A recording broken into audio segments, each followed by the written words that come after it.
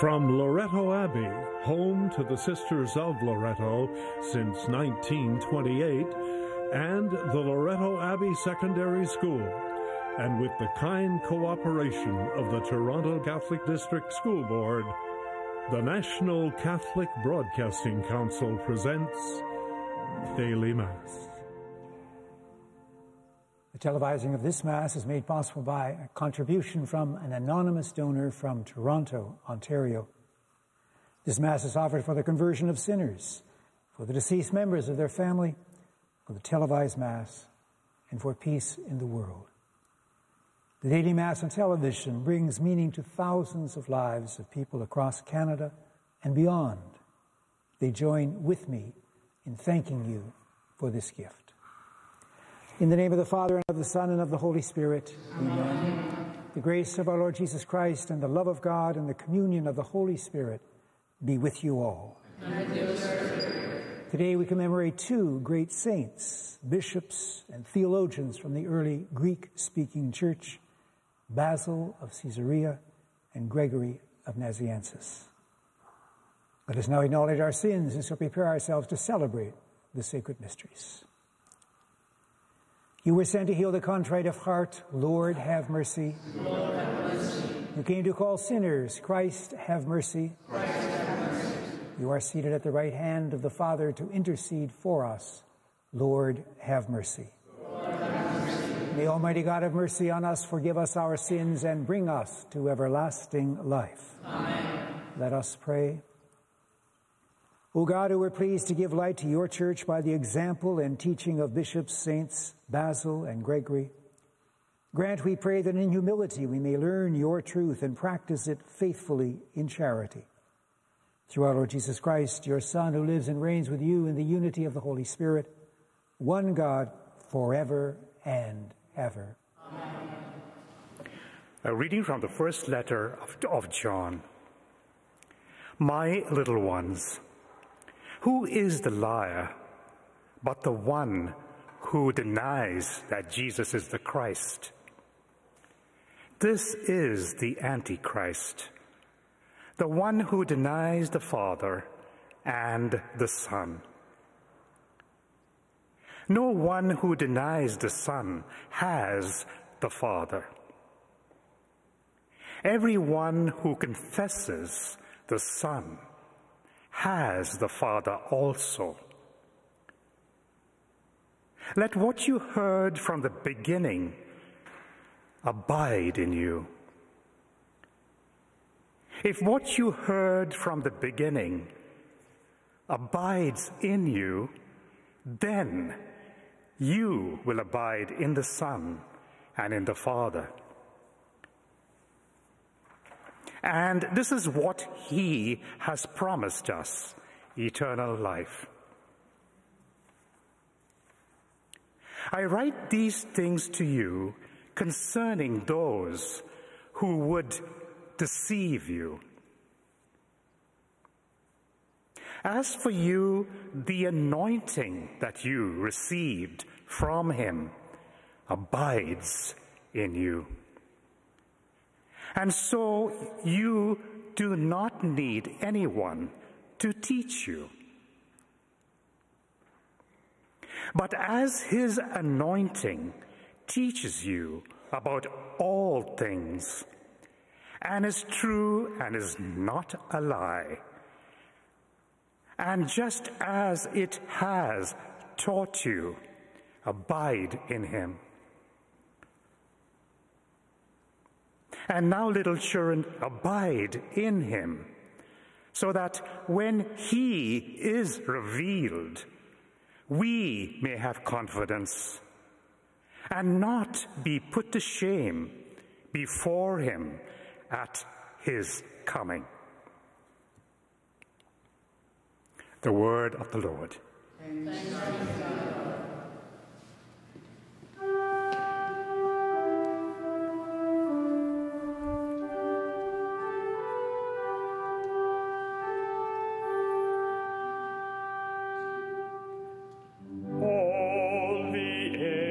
Of the saving power of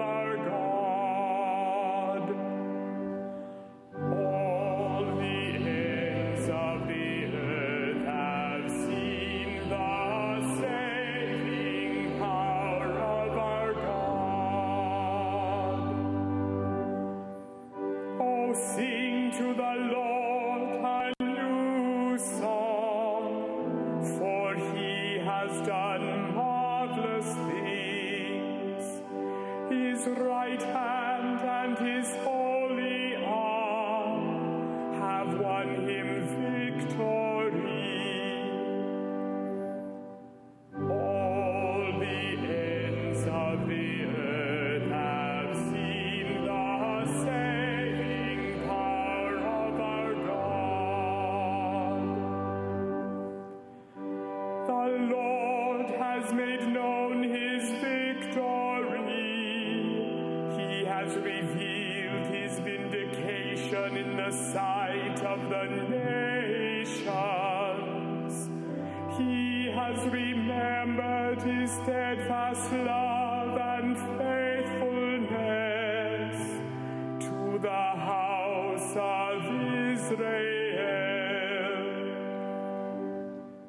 All the ends of the earth have seen the saving power of our God.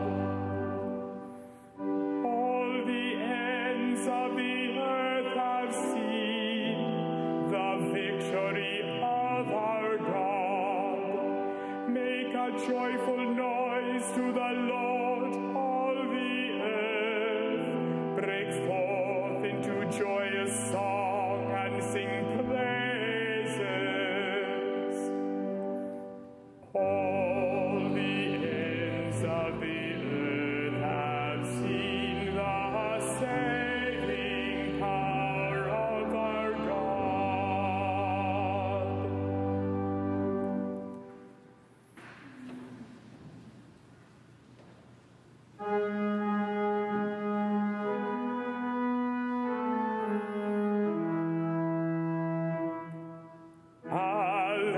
Hallelujah, hallelujah.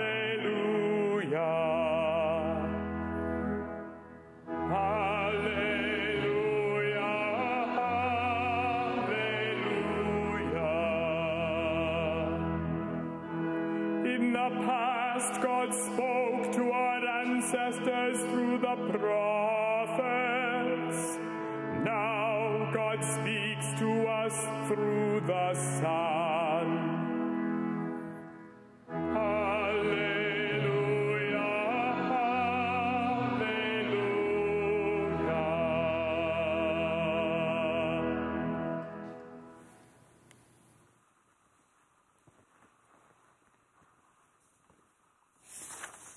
The Lord be with you.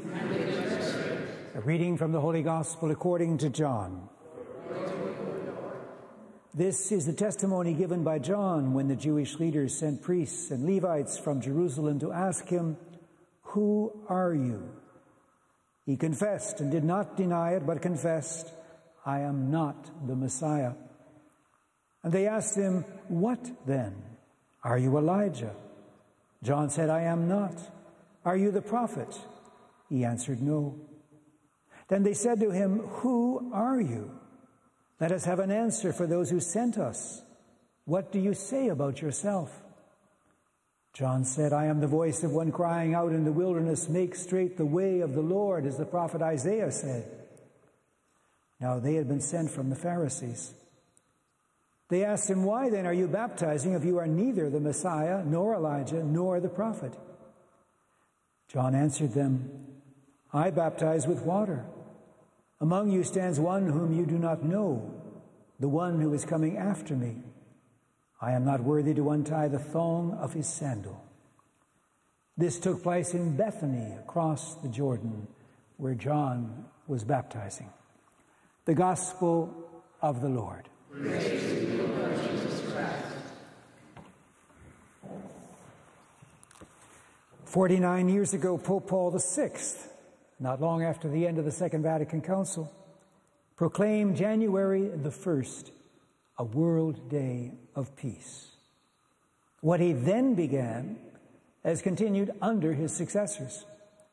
Each year, the Pope announces a theme for the day and addresses a message to believers and to people of goodwill everywhere in relation to it. The theme chosen by Pope Francis for this year's reflection is overcome indifference and win peace. The indifference he has in mind is multidimensional. It includes indifference to God, to other people, and to the environment. Such indifference, he believes, flows ultimately from an exaggerated preoccupation with oneself, from self-centeredness. The more we turn in on ourselves, the more difficult it is for us to be aware of and open to others. Here, as so often, the Pope tries to blend a realistic awareness of the many challenges facing the world at the present time with encouragement not to let ourselves be overwhelmed by them. One of the reasons we give into apathy and indifference is the feeling that we as individuals can do very little to meet the suffering and pain, the hunger and homelessness that confront us every day, whether on our streets or in the media. God, the Pope reminds us, is not indifferent. He cares about us. This is a theme that runs all through the Bible. God, it affirms again and again, is not far from us, but near. He involves himself in human life, in the life of individuals and of his people. He hears and responds to the cry of the poor. In Jesus, the Son of God entered into and embraced a human life, a life like ours in all things but sin. His was a life marked not by indifference and apathy, but by compassion and mercy. He reached out and healed the sick, freed the possessed, consoled the sorrowful, welcomed the sinner. His was, in every sense of the word, a life for others. Our culture is sometimes described as a consumer culture. The economy, and with it the well-being of our way of life, depend to a large degree on consumer spending. In order to foster it, people bring to bear all the tools of psychology and advertising in order to encourage us to buy things and services we often neither need nor can afford. Such a culture tends to foster a heightened and in some cases a pathological concern with one's own economic and social status and well-being. One of the more important achievements of Western culture has been an increased awareness of human dignity and human rights. The practical implications of this have been enormous.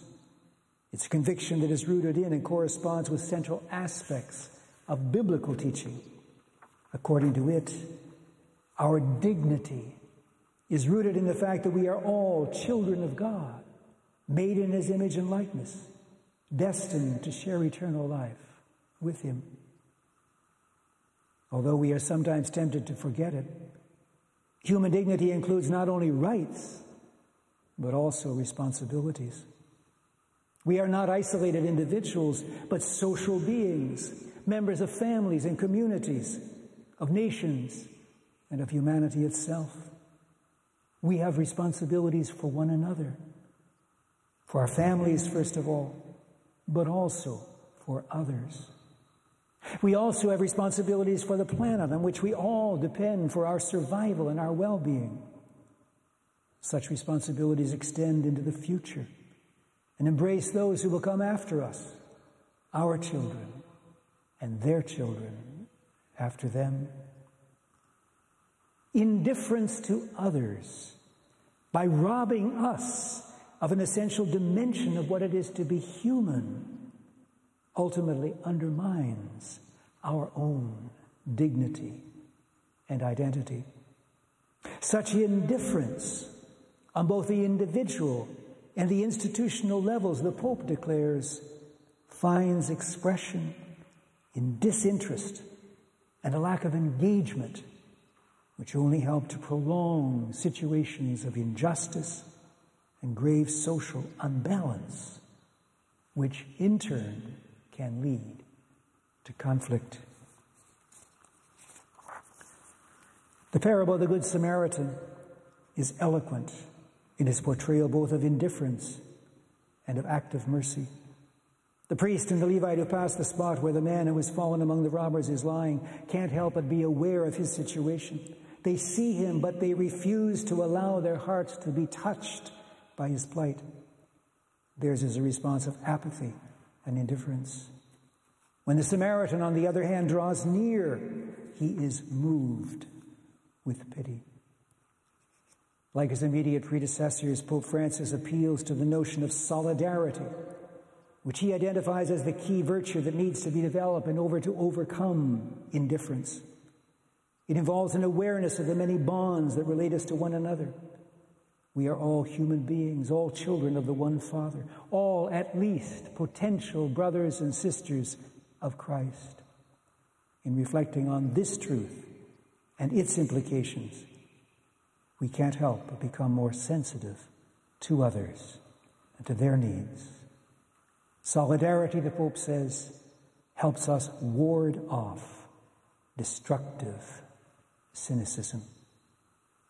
We need also to pray that God will transform from within our hearts, that he will turn them from stone into hearts of flesh.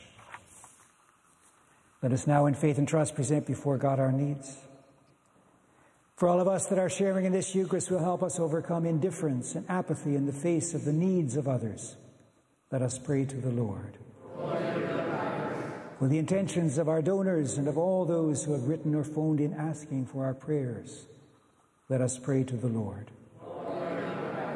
For peace among nations, between individuals, and in our hearts, let us pray to the Lord.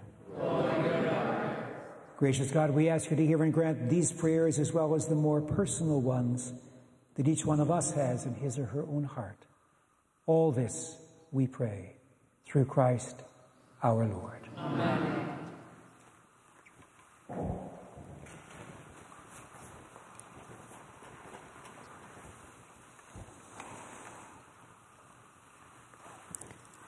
Blessed are you, Lord God of all creation, for through your goodness we have received the bread we offer you. Fruit of the earth and work of human hands, it will become for us the bread of life. Blessed be God forever.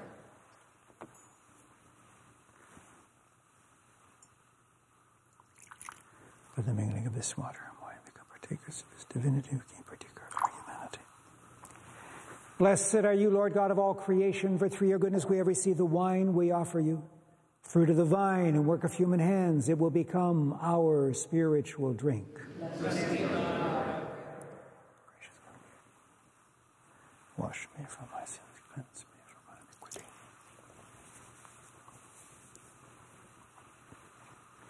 Pray, brothers and sisters, that my sacrifice and yours may be made acceptable to God, the Father Almighty.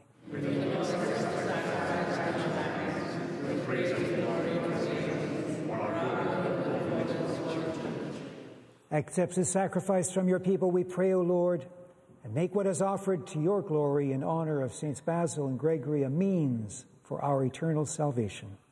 Through Christ our Lord. Amen. The Lord be with you. Lift up your hearts. Let us give thanks to the Lord our God. It is truly right and just, our duty and our salvation, always and everywhere to give you thanks, Lord, Holy Father, Almighty and eternal God, through Christ our Lord. For as on the festival of Saints Basil and Gregory you bid your church rejoice, so too you strengthen her by the example of their holy life. Teach her by their words of preaching, and keep her safe in answer to their prayers. And so with the company of angels and saints we sing the hymn of your praise, as without end we acclaim.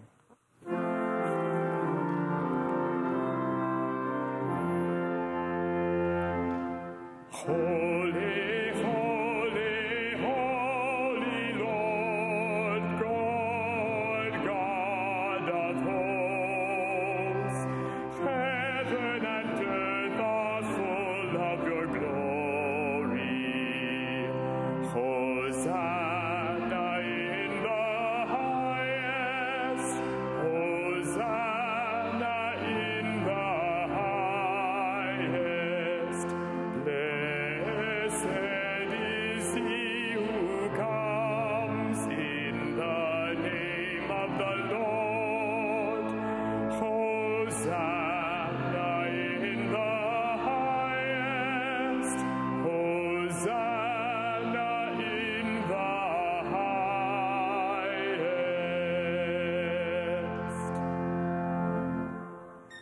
You are indeed holy, O Lord, the fount of all holiness.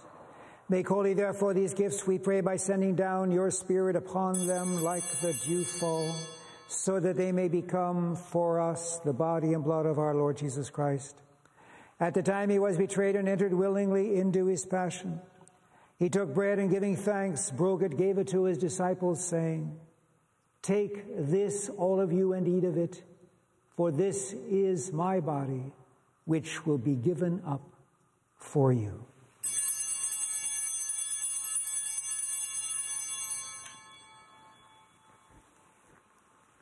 In a similar way, when supper was ended, he took the chalice and once more, giving thanks, gave it to his disciples, saying, "Take this, all of you, and drink from it, for this is the chalice of my blood, the blood of the new and eternal covenant, which will be poured out for you and for many for the forgiveness of sins. Do this in memory of me."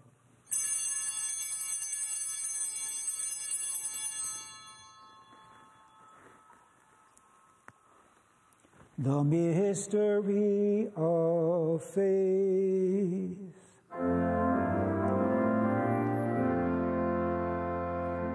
When we eat this bread and drink this cup, we proclaim your death, O Lord, until you come again. Therefore, as we celebrate the memorial of his death and resurrection, we offer you, Lord, the bread of life and the chalice of salvation, giving thanks that you have held us worthy to be in your presence and minister to you. Humbly we pray that, partaking of the body and blood of Christ, we may be gathered into one by the Holy Spirit. Lord, remember your church spread throughout the world and bring her to the fullness of charity, together with Francis, our Pope, and Thomas, our Bishop, and all the clergy. Remember also our brothers and sisters who have fallen asleep in the hope of the resurrection, and all who have died in your mercy. Welcome them into the light of your face. Have mercy on us all, we pray, that with the Blessed Virgin Mary, Mother of God, with Blessed Joseph, her spouse, with the blessed apostles, and with all the saints who have pleased you throughout the ages, we may merit to be co-heirs to eternal life, and may praise and glorify you through your Son, Jesus Christ. Through him, and with him, and in him, O God, Almighty Father, in the unity of the Holy Spirit, all glory and honor is yours forever and ever. Amen.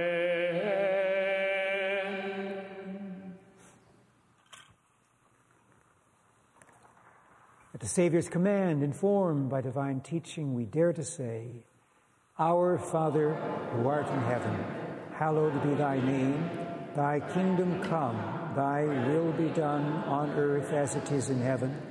Give us this day our daily bread, and forgive us our trespasses, as we forgive those who trespass against us. And lead us not into temptation, but deliver us from evil. Deliver us, Lord, we pray, from every evil. Graciously grant peace in our days, that by the help of your mercy we may be always free from sin and safe from all distress, as we await the blessed hope and the coming of our Savior, Jesus Christ. Lord Jesus Christ, you said to your apostles, "Peace I leave you, my peace I give you. Look not upon our sins, but upon the faith of your church, and graciously grant her peace and unity in accordance with your will, who live and reign forever and ever." Amen. May the peace of the Lord be with you always. And let us offer each other the sign of peace.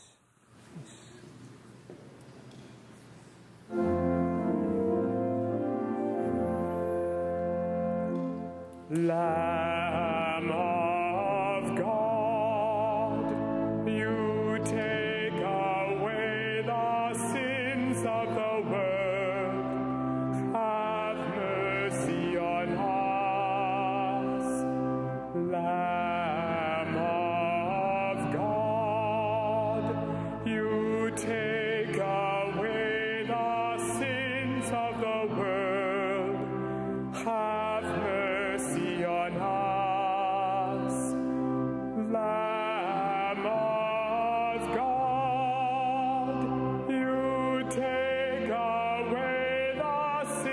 sins of the world, grant us peace.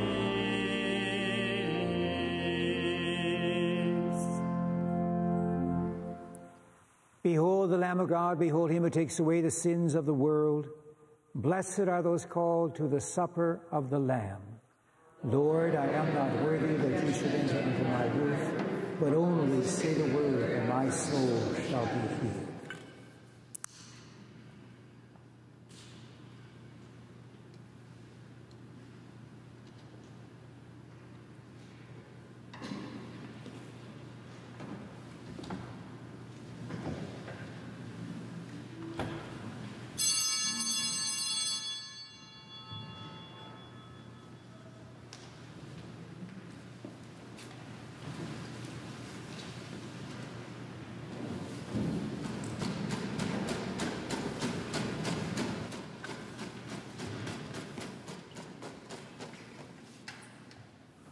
Let us pray.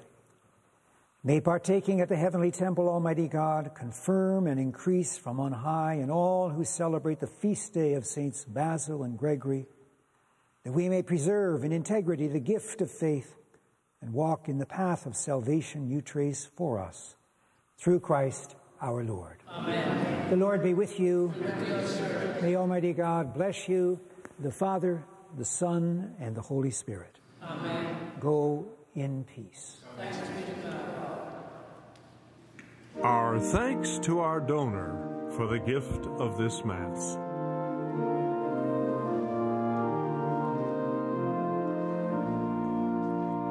On behalf of Father Bush, Father Coots, Father Fitzpatrick, Father Donovan, Father Lynch, and all of us here at Daily Mass, our best wishes for a restful weekend, and we'll be looking for you all again on Monday. And of love, O